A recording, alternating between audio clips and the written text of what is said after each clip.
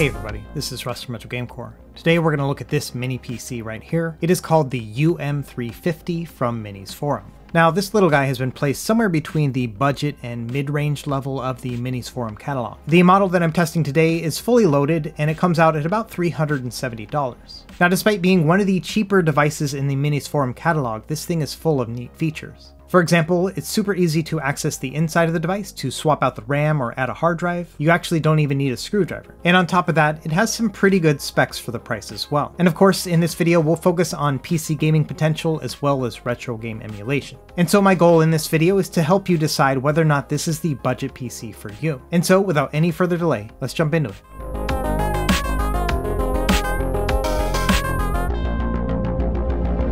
To start, let's look at the MinisForum page here. As you can see, a bare bones version of this device goes for $270, but you can also choose to have them add the RAM and a hard drive as well. Now in terms of specs, this thing is running the AMD Ryzen 5 3550H. And that has internal Vega 8 graphics, and it can support up to 3 monitors with 4K 60Hz. And it has a good amount of I/O, as you see here. We'll get into those details when we look at the device itself.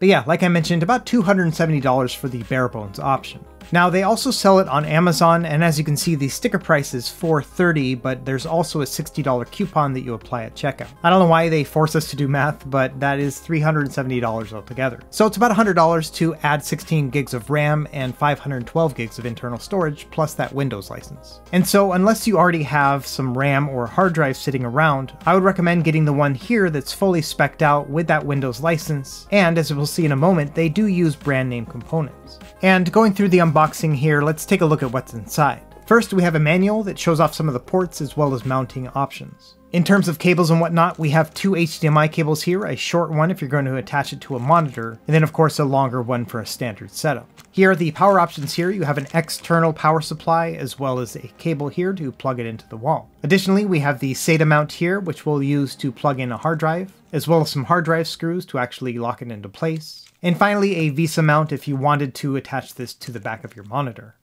Okay, so for the big reveal here, let's take a look at the device itself. Now this mini PC is 100% plastic, so none of this is actually aluminum, but I think it still has a nice, clean, and sharp look. It's well ventilated, as you can see here, both on the bottom and the sides. And as you can see here, it has this little top cover that you can just press to unlock. And while we're in here, let's take a look at what we have inside. First, you can see they have dual channel 16 gigabytes of RAM, and I appreciate that it uses a name brand. On the opposite side, you can see there is a heatsink for the M.2 SSD, and it looks like they have a second heatsink here to help with the power regulator. Now let's look at the M.2 SSD, and yes, this is a name brand here. This is the Chinese variant of the Toshiba brand. So all in all, we're getting some pretty good RAM sticks as well as a good solid-state drive. And underneath you can see is the Wi-Fi chip. This is a bit of an older chip, but it does support 5 GHz Wi-Fi and Bluetooth 4.2. Now I'm not going to do like a full teardown here, but as you can see underneath there is a large heatsink and fan. So that coupled with the ventilation should help to keep this fairly cool. Next thing I wanted to do is to remove the sticker here, and it did leave a little bit of a sticky residue here, but I was able to wipe that off a few minutes later. So now let's look at the I/O. Starting from the left, we have USB-C, USB 3.1 Gen 1, and then USB 3.1 Gen 2. Then the headphone jack, power button, and reset. Not a lot going on the sides other than some ventilation. And so let's take a look at the back. We have HDMI and DisplayPort out, 2 more USB 3.1 Gen 2, and then the 2.5 GHz LAN as well as the power plug. So, you know, altogether when it comes to the I/O and just the overall design, I have no complaints here. I would have appreciated Thunderbolt on the front here so you could use an external GPU, but also I understand why they didn't use it in order to keep these costs down. Overall, this UM350 is pretty small. Here's a comparison against some Kerrygold butter. And as you can see here, it's about 2 sticks of butter altogether. There's a little bit of space here, so maybe 2 sticks and a finger length. For a better comparison, here is an Xbox Series controller. As you can see, the controller is actually bigger than the PC. This thing is one of these smaller PCs that I've reviewed before. And as you can see, it's pretty dang small on the desk as well. The past few mini PCs that I've reviewed have been a little bit more on the medium size than mini. And so by contrast, this one does feel quite small. Now, when it's fully revved up, it does make quite a bit of fan noise. Here is a demonstration here.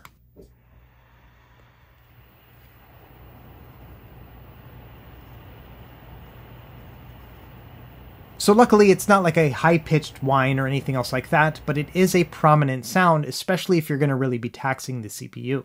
So I've gone ahead and booted up the PC here. Let's take a look at the internal properties. And yeah, sure enough, it is rocking that Ryzen 5 3550H with 16 gigs of RAM, and it's also running Windows 10 Pro. First thing I like to do with these mini PCs is check out the power profile. How hard are they going to be taxing the CPU? You can see here at idle, it's about 4 watts altogether. And then once I push it to an 100% load, as you can see, you're getting about 25 watts of power draw. It's also maxing out at around 70 degrees Celsius. Now, if we look at the chip specs here, you can see the default TDP is actually rated at 35 watts. And so what we're going to do is go into the BIOS and reconfigure the power profile to see whether or not we can squeeze out some more performance. We're going to go into the AMD CBS section and then MBIO common options. And here we can try different TDP configurations.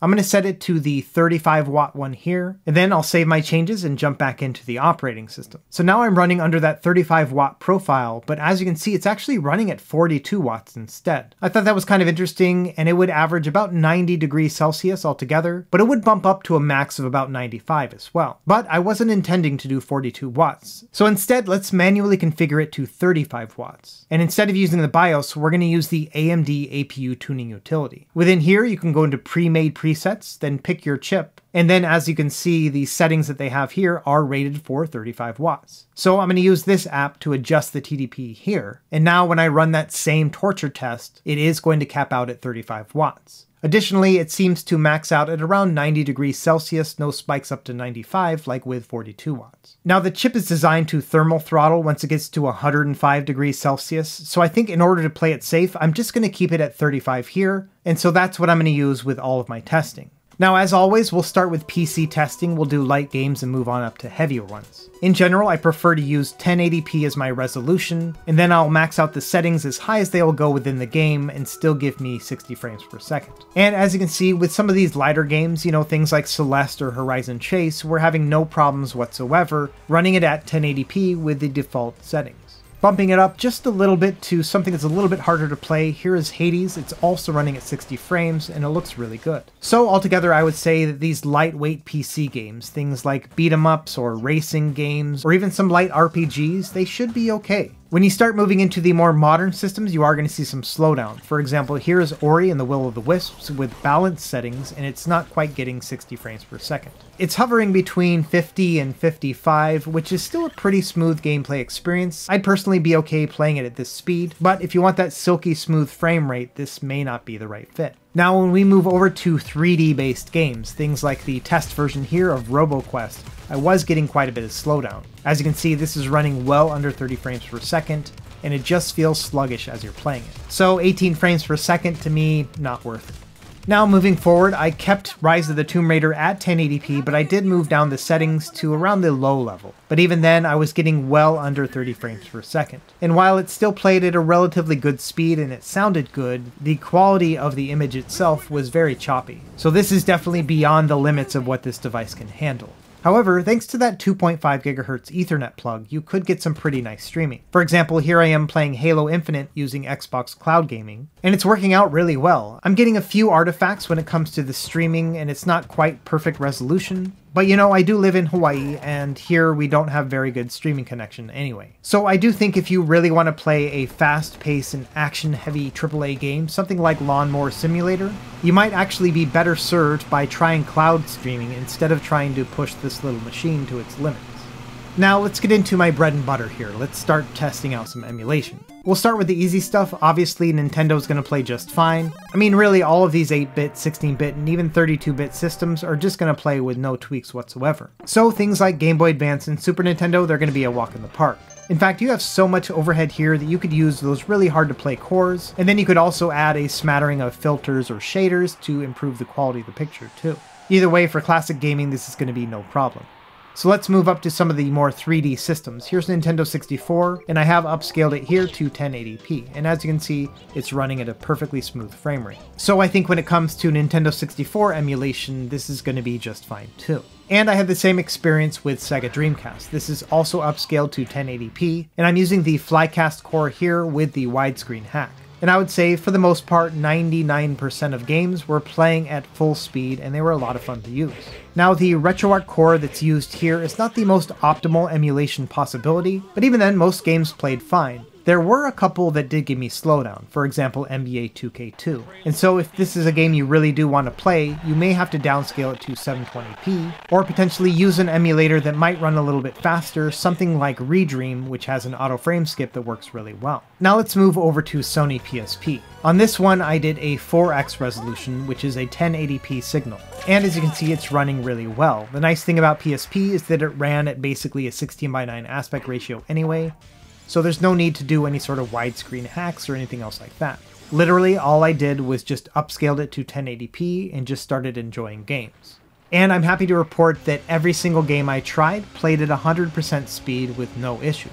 Even some of the harder ones like Burnout Legends and of course God of War Chains of Olympus were just fine, and I was kind of surprised here because I figured I'd have to drop God of War down to 720p. But it turns out there were no issues. It did dip every once in a while when you did a new move, but the second time you did the new move, no problem. So this little box is a great PSP machine. But of course, let's not stop here. I want to try out the next generation of home consoles, and that's going to be the Nintendo GameCube. Here I'm also upscaling it to a 3x resolution or 1080p, and surprisingly, for the most part, these games played really well. The mid-range games, you know, things like Mario Kart as well as NBA Street, no problem. And even the games that give me a little bit of problems, things like Metroid Prime or F-Zero GX, ran at a relatively smooth pace. I would get a dip every once in a while, but honestly, it didn't really prevent me from enjoying myself.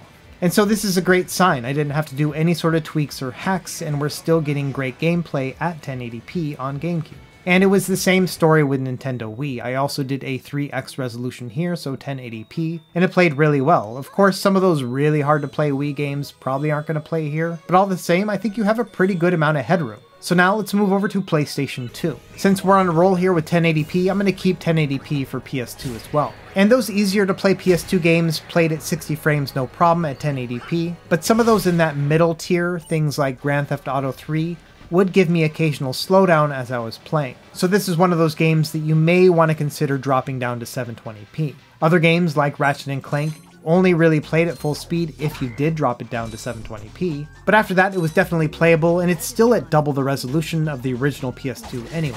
And same story here with the original God of War. I did have to drop this down to 720p, but once I got it there, it did run pretty smooth. So in summary, this is not a PS2 powerhouse, but it does run pretty decently. And the PCSX2 emulation team have been on a tear recently. They have a new UI, and they've improved performance on the Vulkan graphics backend. And so, you know, even in 6 months, this might run PS2 better. Now, unfortunately, the original Xbox, even at just a native resolution, did not run very well. As you can see here, it's running at about 2/3 speed with Halo Combat Evolved, and that to me is a bad sign. This thing is probably not going to be very great for original Xbox emulation. So let's move up to the next generation of home consoles. We're going to do a little bit of PS3 emulation here. And unfortunately, this one just really can't keep up. As you can see, the CPU is basically maxed out, even at a native resolution of Dead or Alive 3. And I tested out quite a few PS3 games, and honestly, I didn't find a single one that played consistently at 60 frames per second. And so I think just in general, in terms of Sony systems, the PS3 is the upper limit of this device.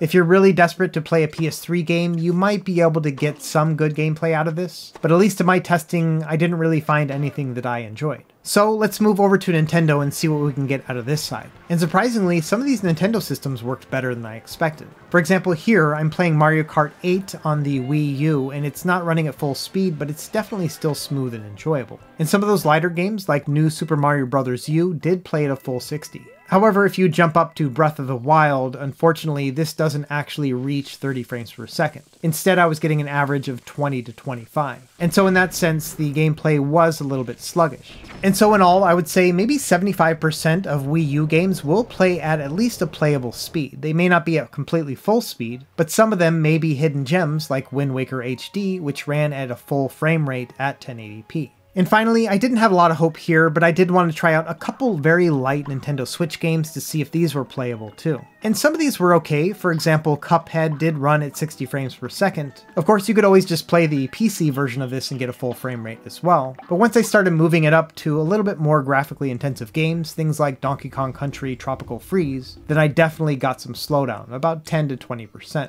I think a good example here would be Super Mario 3D World. This game does play at occasion at 60 frames per second, but more often than not it's going to hover around 50. It's not really going to result in slow gameplay, but you will get some stutters and stops as it kind of goes in between 50 and 60 frames per second. So personally, I would not really count on Switch emulation, but you might find some good games here and there. So that's a look at how emulation works on the Windows side, but this thing is also capable of playing Linux. So what I'm going to do is plug in my Batocera hard drive, go into recovery options, and then choose to boot into the flash drive as opposed to the internal hard drive. And so here I'm booting up Batocera running off of a flash drive hooked up to this mini PC. And I usually talk about Batocera in each of my mini PC videos because honestly this is one of my favorite ways to play retro games. It'll give you an emulation station style interface, which will allow you then to download and install new themes and kind of give the mini PC a facelift depending on what you're feeling. And Batocera has its own set of strengths and weaknesses when compared to Windows-based emulation. Number one, I think it's really great for arcade gameplay. You know, you can just pop in your favorite main games, and you could potentially even use this mini PC inside of an arcade cabinet. It honestly might be a little bit of overkill, but you could play things like Killer Instinct with absolutely zero problem. Moving over to PSP, the exact same settings of 4x resolution and 1080p also play just fine on Batocera.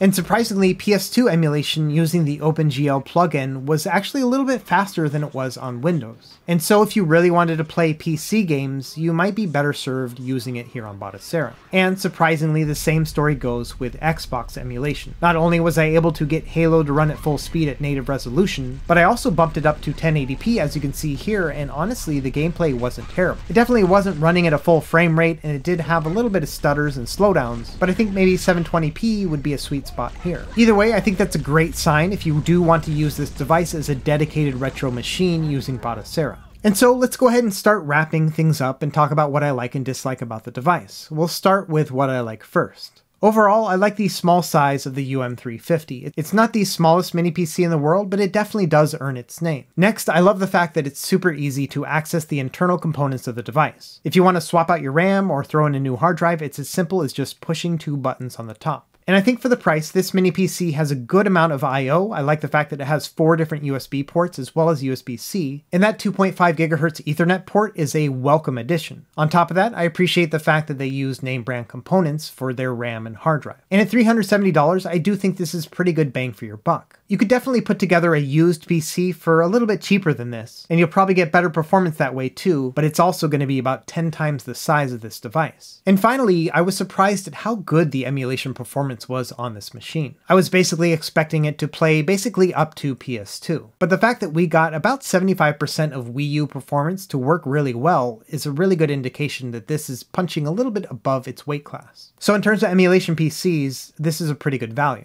Now, of course, there's always something that I may not like about a product that I review, and this one is no exception. First and foremost, I was a little bit let down by the PC gaming aspect. In particular, 3D titles didn't play very well at all. In fact, as you saw, my first reaction was just to try out cloud gaming as opposed to trying to push this machine to its limits. And that's not a bad thing altogether, but I think paying $370 to primarily do streaming wouldn't be a very good deal. And as we saw, when I did adjust the TDP to the max limits of the CPU at 35 watts, it did run pretty hot. Generally, I don't like it when a CPU goes to 90 or above degrees Celsius. So while the device could run up to 42 and maybe even something higher, I wouldn't recommend going higher than 35. And even at 35 watts, the fan noise is kind of significant, as we heard earlier. There are other more expensive PCs from MinisForum that are quite a bit quieter.